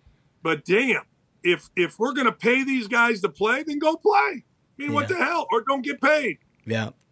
Good point. Johnny, okay, what's your second? Here's the second prediction I'm asking from you today, Dan. This is transitioning away from March Madness and towards politics. Who do you think's going to win in November, Trump or Biden? And do you think Biden's going to be on the ticket? I think Biden is. I think Biden is something is going to happen. Like the dude is like 1,000 going on 3,000. I'm like, man, like I don't know. I don't want this to happen, but I see like a walking stroke or something's going to happen. And my brother and my sister are both prosecutors, and I'm like, wait a second here. I don't know nothing, but Trump's got 91 indictments. What are we doing? And they're both, yeah, he'll probably get off. I think Trump wins. I think people have had enough. I think the black vote is going to be huge. I think people are waking up to the fact that, you know what, Biden promises, Biden talks, Biden's full of shit. And I think people understand that, particularly in the black community. I'm here in Indianapolis, we're a mess. Like we just had a shooting in Broad Ripple at a bar that's like one of the most popular places. We got a prosecutor who's on Soros's payment list. We got a mess, and I think people in the inner city are tired of it. I think they want some relief. They had more money in their pocket, and Trump did that. You know, it's interesting. You guys probably talk about this, but I've kind of researched this. Trump all of a sudden became a racist when he ran for president, which is amazing to me. And I think people are starting to understand that. I think they're like, man, this media crap is garbage. Yeah. There's a setup going on here. If he can stay out of jail, I think he wins. Yeah. But let me ask you this. All right, hold on. I hear about these polls. I don't care about polls. The Republicans better figure out how elections are won. And I'm not talking about real votes. I'm talking about somehow this clown got 84 million votes. How'd that happen? Vote harvesting, whatever. Republicans better figure that out, because that's the most important thing in this election, or else when we go to sleep again, all of a sudden, it's going to flip to Biden. Don't go to sleep. No, I think that's right. I mean, we've talked about this a lot on this program, and to be honest with you, there was a whole bunch of COVID rules that were put into place hastily to try to accommodate a pandemic that, you can make your arguments were incredibly wrong and put into place without proper guardrails and created a whole bunch of problems. There's also a lot of the states in this union that have dealt with vote by mail and early vote and all of this fairly regularly. In fact, all of us sitting here have dealt over a 20-year period with a bunch of states we used to dominate in vote by mail. Republicans used to dominate early vote over Democrats. Our voters were the responsible ones, right? That got out, made sure that your ballot was in the mail and was counted early and all of this. We dealt with the 2016 election in Arizona, the last time that we won a federal statewide in Arizona. We did it on the backs of a great early vote and absentee by mail program. But I think what happened, and the thing you're sort of alluding to here, is when the Democrats went in 2020 and added in stuff like unregulated drop boxes where people could just walk up off the street and dump a ballot in there, it undermined people's confidence in the system itself. And it caused us to shoot ourselves in the foot as Republicans, because Republicans lost faith in a lot of these parts of the system. We lost the muscle memory of that process, and we have to get back to that. We can't just rely on Election Day vote, because the Democrats are really good at motivating low propensity voters to vote by mail and vote early. And if we lose that early vote war here in 2024, we're going to end up in the same situation we were in 2020. And that's what I'm saying. Yeah. That's exactly what I'm saying. Polls can say whatever polls want to say. Trump's in the lead in the polls. And, our founder, Clay Travis, always puts that out. And I always say that's great. But you better figure out how the actual election works. Yeah. And to your point, get back to what it is that Republicans, as you were just talking about, did and do. And if you don't, I don't know, man. I worry. If you don't figure that out, I worry about whether or not Trump can win that. No, I think that's right. And it's like everything in life, right? If you can bank what you've got, you do it, because you don't wait for another day.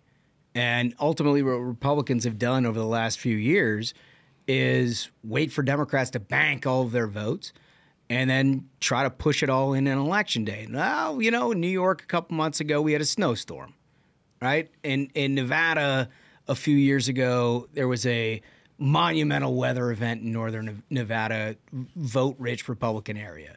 There's a bunch of things that could happen if you don't just take care of business as you go. And when the rules accommodate for it, you got to take advantage of it. Do you guys think, because you're much closer to this than I am, do you guys think the normal person understands that?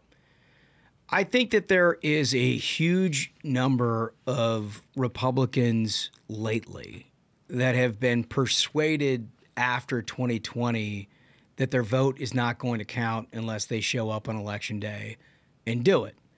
And then there's been many situations, as we talked about, with COVID rules and everything else, would give them reason to be suspicious. So I think there's a real mix, right? And if we can't push people back into, these are your options to vote however you want to vote, but do it immediately if you have the opportunity, I think we have a huge problem. And there is, look, Donald Trump's part of the problem here, right? Let's just say it. He's part of the problem here. And that when he goes on Hannity and says, don't vote by mail because it's all fraud, the states that have voted by mail for the last 25 years, you're telling your base to have a different voting behavior than the one they're accustomed to. That is going to have some attrition, no matter what. Yeah, and I think why would he say that? He's smart enough. He seems to at least be attuned enough. I can see Biden saying that just because he's whacked out. But why would Trump say that? Well, I think he believes it. I think at some level, look, in a perfect world, he's right. In a perfect world, he's right. We would put our purple thumb into the dip, and you'd make sure that everybody who voted was one that was registered and ready to go. We're not living in that world, and we haven't lived in that world for 35 years. It hasn't just happened over the last 4 years. It's been going on for a long time. So I am hopeful that he can get back to that point where we're actually motivated. The RNC and some other places have done a decent job at putting voter reg and vote early programs in place. I hope they continue all that. We're really going to need it. To your point, Dan, we're really going to need it. And it also comes down to the simple blocking and tackling of running a good campaign and, you know, monitoring and having a relationship with the Secretary of State's office throughout the whole process of absentee and early vote, and make sure that all of the laws and processes of that are done correctly. And I remember in 2020 in the Kentucky Senate race, you know, we're getting all those readouts from the Secretary of State's office or whatever, like over the course of early voting and everything. And like, we saw it for ourselves. Like, you know, we expected to win that race, but you'd be down 100,000, 200,000 Starts votes. to get daunting. You know, in absentee. But like, that's part about like running a good campaign is staying on top of that stuff, so you know what you have to go out and get to overcome it. Am I wrong? Because I've said this many times on Outkick. I feel like that's the most important part of the campaign. I mean, you can get up in front. You're always going to have the people that are going to show up, the people that don't like you. You know, okay, great. That's pretty much set in stone. So if you don't get a handle on this part of the campaign, I don't think you can win. Nobody talks about there's no, it. Yeah. There's no excuse. There's no excuse for not having a handle on this. Because you know what it is. Yeah, I think it's two things, though. I think, number one, successful campaigns have done this since the beginning of early vote and absentee. It's just something we never really talked about it because, like, as practitioners, you work on the campaigns and everybody's focused on election day. So no one really goes to you know, explain that to your average voter. And I think there's other people who want to talk about it who like don't know how it works, you know, and they're sort of exploiting that ignorance among a lot of the general population and people and getting them riled up about the stuff that doesn't matter rather than the blocking and tackling. And this is a message for you, Dan, and your audience, because you've got a whole bunch of people who share your worldview but tune in because they want entertainment, they want sports, they want all kinds of different other things. But there's an awful lot of people in our line of work who are selling shit that doesn't exist. Oh, God. You know what I mean? Like, there is never... I'm sure in the field of sports, there's an incredible amount of grifters around trying to sell you 8 million things from Sunday. In our line of work, boy, oh, boy. I mean, you wouldn't believe it. There are people who have never, ever once worked on a campaign of any form or fashion, but they're raising $50, $60, $70 million, convincing people they're the ones that know how to do early vote. And it's like, wow. I mean, look, if you want to have a death of a political party, that's a perfect way to do it. Let me ask you a simple question. Mm-hmm. And this, again, I said this earlier. My brother, prosecutor for a while. My sister, 25-year prosecutor. Trump, all these indictments, people don't seem to care whether or not the people holding Trump's future, or at least prosecuting Trump, are honest or they don't care. It seems like they just keep going. Trump stay out of jail? Well, look, I think, I mean, there's a practical reality to this beyond sort of what happens in these trials, which I think is unknown. The practical reality is if he's elected president, there's not a special prosecutor that is standing after that. Right? I mean, he's going to get rid of the special prosecutors that are ultimately the ones that are bringing these cases against him. It's not going to take like, you know, everybody's talking about, will he pardon himself? Will he do all these other? It won't take that, because I think the big ones that we're talking about, the likelihood that both the Jan 6 case or the documents case gets litigated before Election Day is basically zero. Like, I just don't think that's going to happen. So both of those cases are brought by a special prosecutor that is president of the United States, he can dismiss on day one. So, then if you look at the other cases, Georgia, that seems to be falling apart because Fannie Willis. That's Fannie. It's Big Fannie. Yeah, her credibility has been torched here over the last few weeks, and then in New York. But do you think that matters? Well, if the case falls apart, what can they do? If the New York case falls apart, what can they do? Do you think her credibility falling apart matters to the people, or her credibility going away matters to the people who determine whether the case stays or falls apart?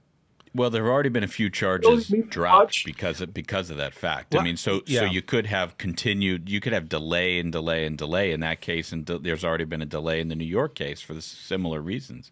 Yeah, I would say the delay component here, the incompetence of how they've administered some of this is what's been working to Trump's advantage. I wouldn't have thought here at the beginning of the year he would have a chance of drawing the inside straight where none of these get to trial before Election Day. I think, they're talking about maybe delaying the New York hush money case. Ultimately, that might still get to trial. There's the Supreme Court is hearing the oral arguments for immunity.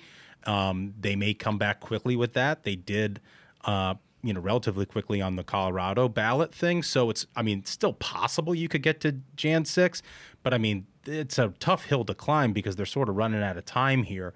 But I think for the Democrats, the idea of putting them in prison before Election Day isn't really I'm sure they would love that, but I don't think that's what they necessarily need. I think what they want is to be able to say convicted felon Donald Trump in every single ad this fall. And so they want to get one of these cases through to trial and jury decision because, I think they ultimately think their victory will be denying him the White House, not necessarily putting him in prison. Mm-hmm. Let me ask you this, since I'm interviewing you now. Yeah, this is great.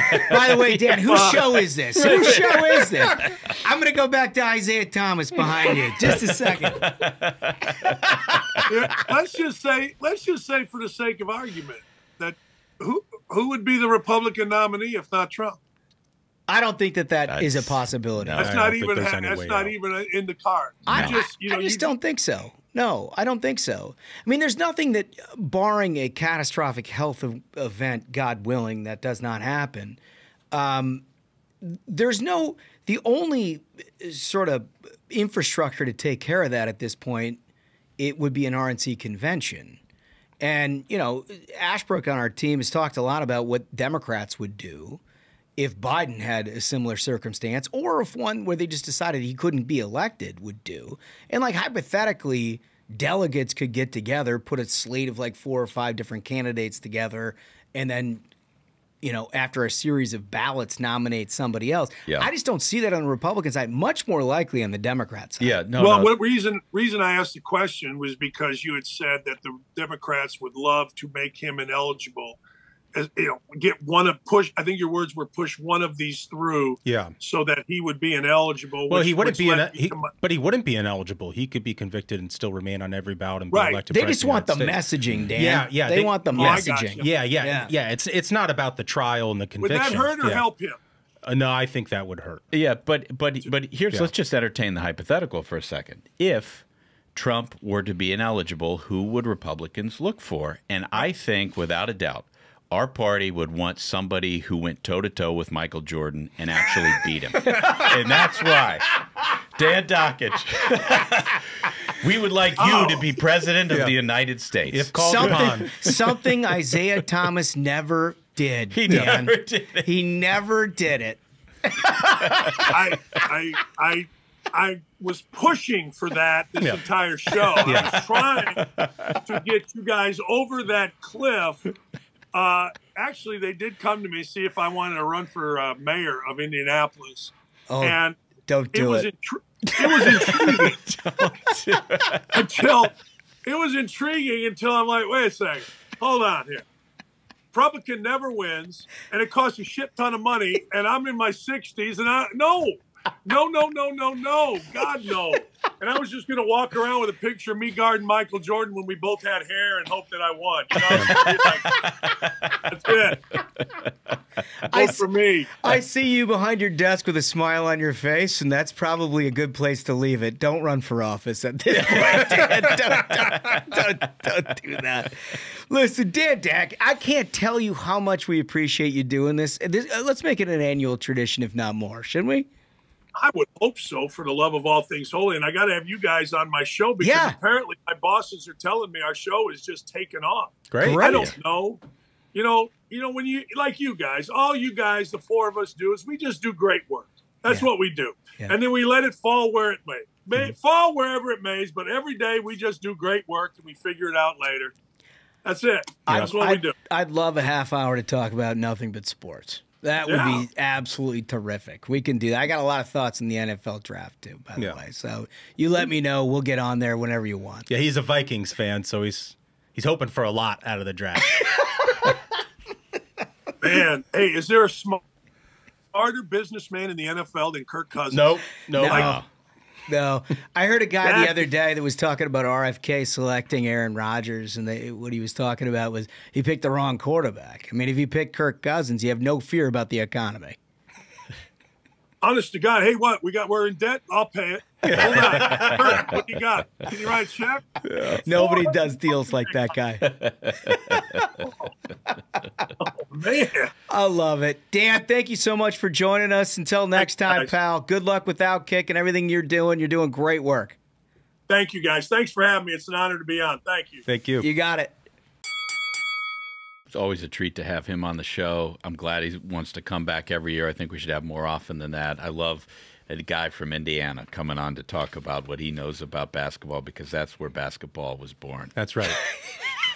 That's very nice of my friend to finally admit it, and I appreciate that. It was great having him on.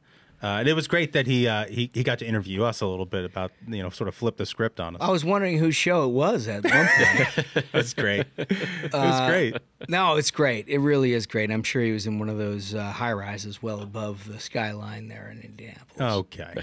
We have a beautiful skyline. Okay. Well, without Smug, I still think we've done it.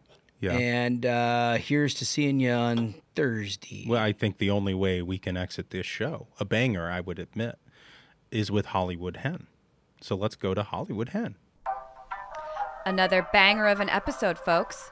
So until next time, minions, keep the faith, hold the line, and own the libs. Stay ruthless.